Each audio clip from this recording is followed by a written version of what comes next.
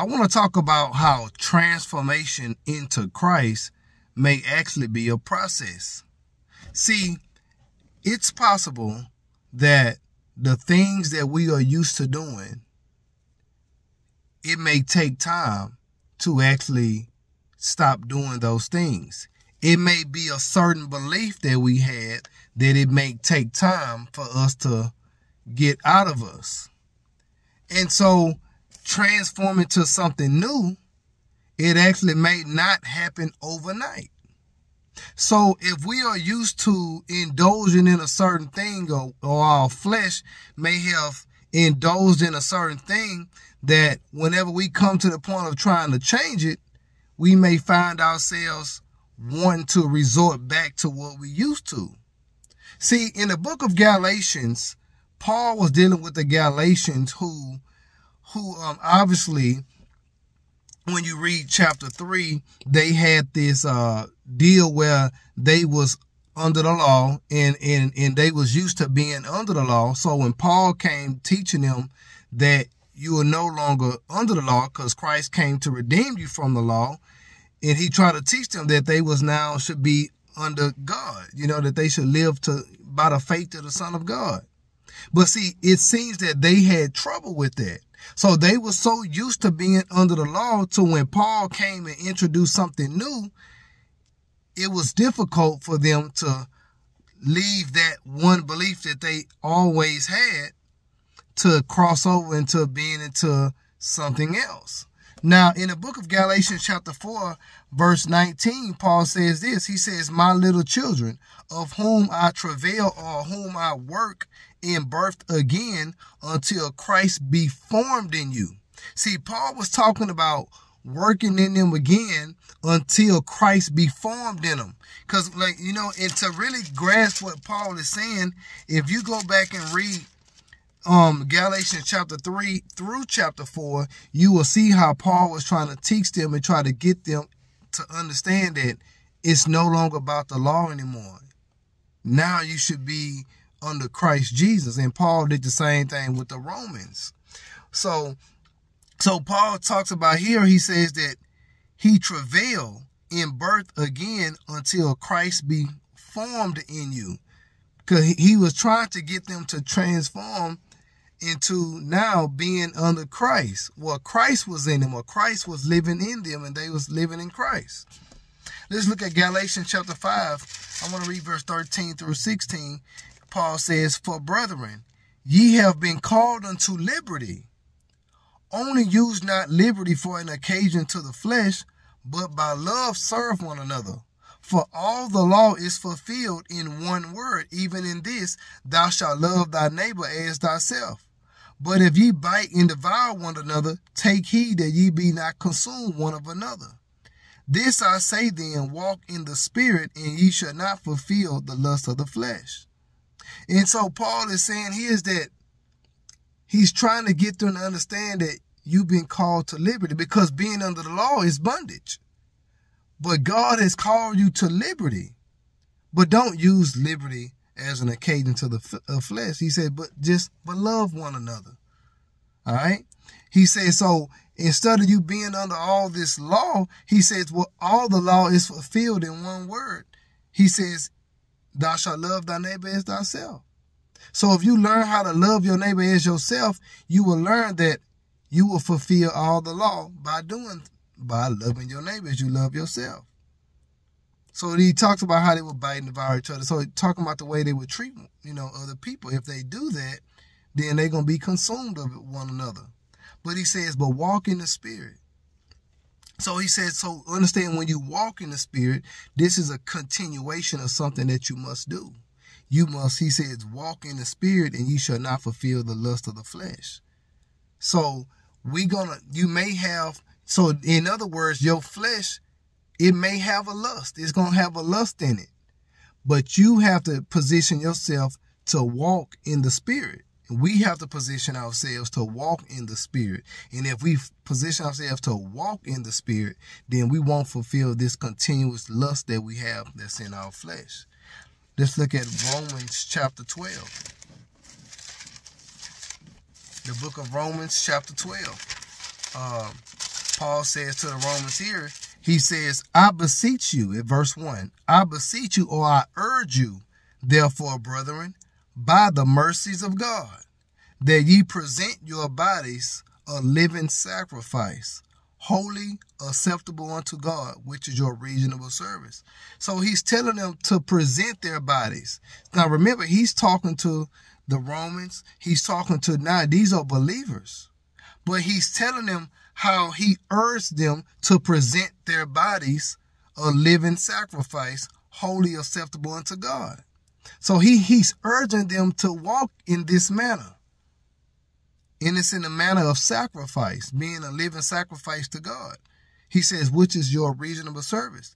And he says, and be not conformed to this world, but be ye transformed by the renewing of your mind, that ye may prove what is that good and acceptable and perfect will of God.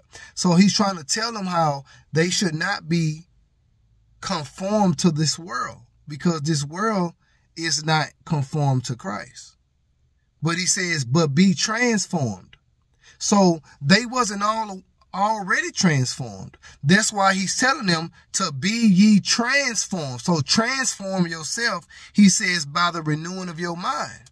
So he's trying to teach them that you need to renew your mind so that you are transformed, so that you are not like the world, and so that you will do those things that is good, acceptable, and what is the perfect will of God in your life. So you will be able to do that by transforming your mind. All right. Let's look at Romans chapter 8, verse 29. Romans 8:29, Paul says this. He says, for whom he did foreknow, he also did predestinate to be conformed to the image of his son, that he might be the firstborn among many brethren. So he's talking about God and how God has, because he foreknew us even before the foundation of the world. And by God knowing us already before he even created us, he predestinated us to be conformed into the image of his son. So when we are conformed, we are basically transformed into the image of his son. So in order for us to be conformed to the image of his son, we was not conformed. We must been one way before the transformation. But God wants us to be conformed to the image of his son. That's because he knows that we're not in the image of his son, but he wants us to be conformed or transformed into the image of his son, just like he says to be ye transformed by the renewing of your mind. So just like a transformer can go from a car to a robot man, or whatever you want to call it. That's because you are one way, but you could be transformed into another way. And so we have to be transformed into Christ, because a lot of us may have been in sin all of our life. We may have been in a certain belief all of our lives.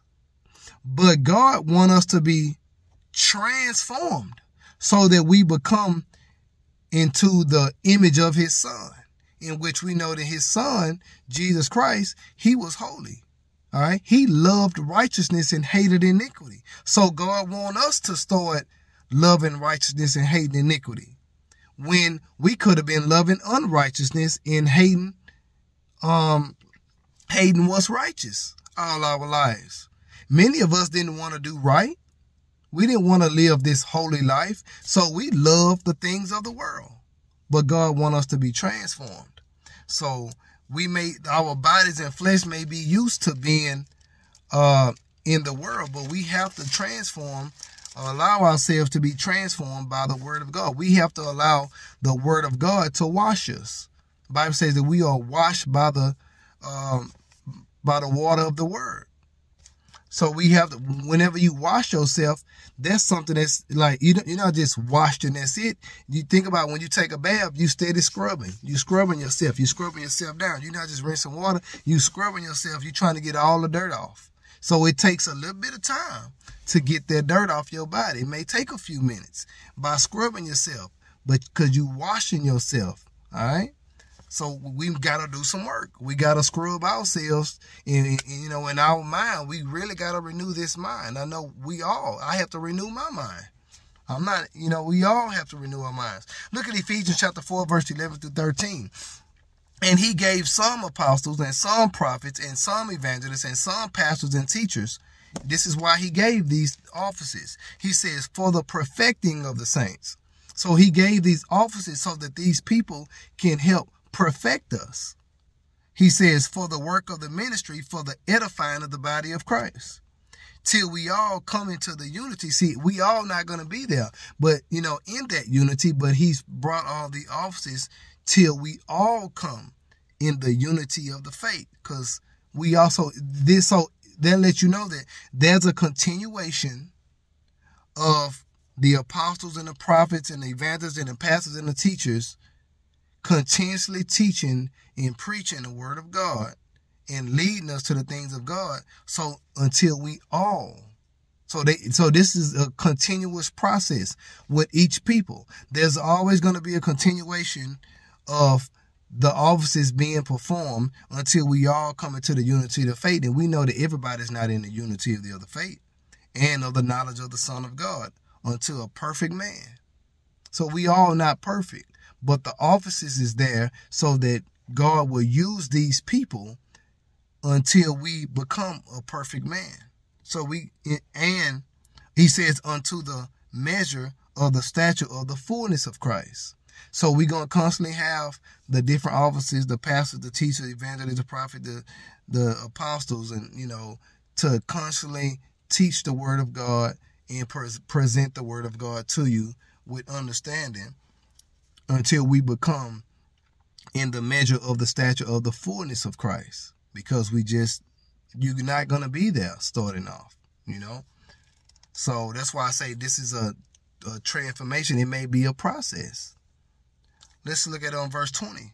It says, but ye have not so learned Christ, if so be that ye have heard him and have been taught by him, as the truth is in Jesus. He says, that ye put off concerning the former conversation of the old man, which is corrupt according to the deceitful lust. So he's telling the Ephesians that, you have to put off the former conversation or the former way of life. That's what conversation means. Not talking about conversation the way we use it, like words, talking. No, he's talking about conversation meaning the way of life. You have to put off this former way of life. He says, this former conversation, the old man, or this former way of life from this old man, he says, which is corrupt according to the deceitful lust.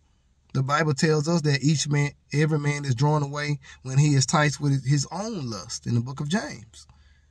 So the old man is caught up in his own lust. So we have to put off, he says that he's telling Ephesians, they have to put off the old way of life according to that old man. And so do we.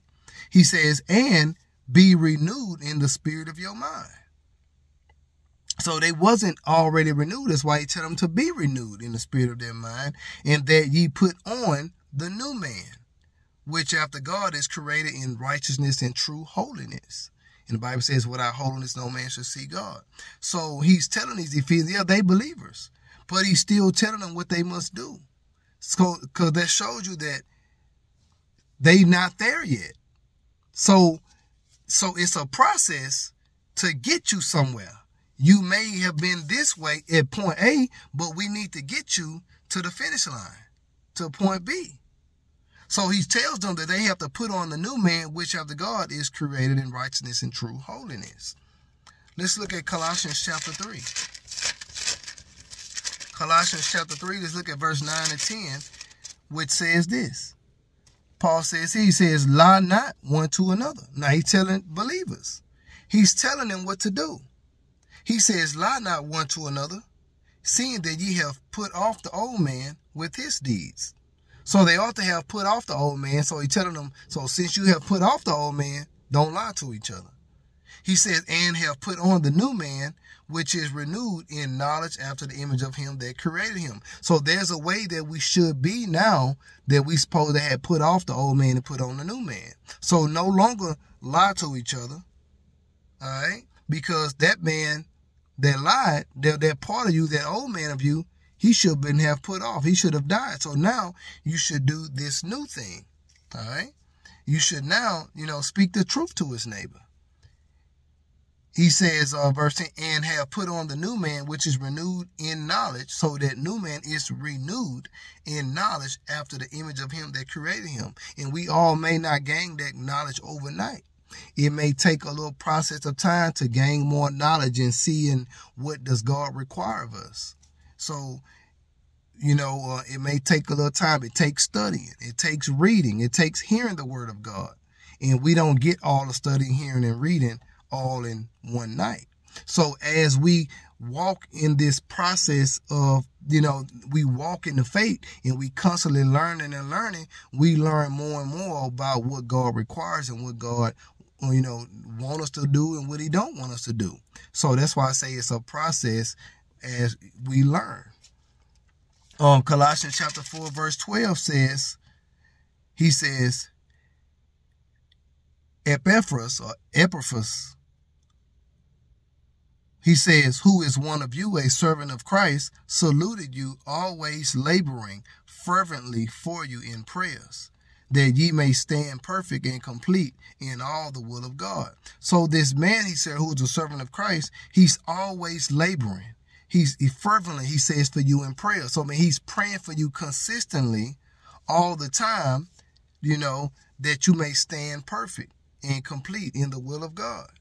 So he's constantly doing these prayers because he wants the people to be perfect and complete. All right. And I'm going to show you one more. Let's look at Philippians chapter 2. Philippians chapter 2, I want to read verses 3 through 5. Philippians 2, 3 through 5. And it says here, he says, let nothing be done through strife or vainglory, but in lowliness of mind, let each esteem other better than themselves. Look not every man on his own things, but every man also on the things of others. He said, let this mind be in you, which was also in Christ Jesus. So Paul is teaching the Philippians on how they ought to be. He's training them. He's teaching them on what God requires. So the point I'm bringing up is that if they was already at that point, there will be no need to constantly teach them or to constantly tell them what to do and what not to do and how they ought to be. So then he ends it, he goes on to say, hey, well, let this mind be in you, which was also in Christ Jesus. So take on that mind frame that Jesus had, and in that way, you would be exactly what God needs you to be. So we may not get it overnight. We may get it through time. And by reading, we learn more and more about what God requires of us. By hearing the word and by studying the word, we learn more and more. And we get that over time. And so as we get it, we apply it. Whatever we get on Monday, we apply it Monday. Whatever we get Tuesday, we apply it on Tuesday. But see, I didn't get to Tuesday. I didn't know what I learned on Tuesday on Monday. So Monday I learned one thing, Tuesday I learned something else. And as I keep learning, then I start applying. Then Wednesday I learned, because remember, you start off as a babe. Paul talked about how you get the milk, but then he couldn't give those that was on milk meat. So you can't take on meat when you're still on milk, just like a baby in real life. You don't give a newborn baby any meat to eat. You don't get them solid food. You get them milk because they are processing. They are growing. And as they grow, you get more and more. You start off on milk, or the milk of the word. You start off on the gospel. Somebody got to teach you the gospel. Hey, God sent his son. He died, he buried, and he rose again. And so you get that milk and you say, you know what? I believe that. Then after you learn what God did, then you start learning more and more about Christ. You start learning more of the deeper things of God, or the deeper things of the Spirit. But you don't get those deep things when you still on milk. You still got to learn some basics first. And so you don't go from basic, it's like that even in school. You start with basic math before you start getting to all the algebras and the calculus and, all the advanced math. You got to get some basics before you get the rest. So this whole transforming into Christ, it may be a process. It's a process. We don't know everything God wants us to know on day 1. But by the time we get to day 10, we done learn more and more, and we start applying everything we learn. But it happens over time. All right? So, hey, everybody repent. Turn to Jesus. I pray that God will help you be strong. Pray God help me be strong and help us to learn more what he requires of us, and let's apply what we learn each and every day. And so repent, turn to Jesus, get baptized in his name, and I'll see y'all in the next video.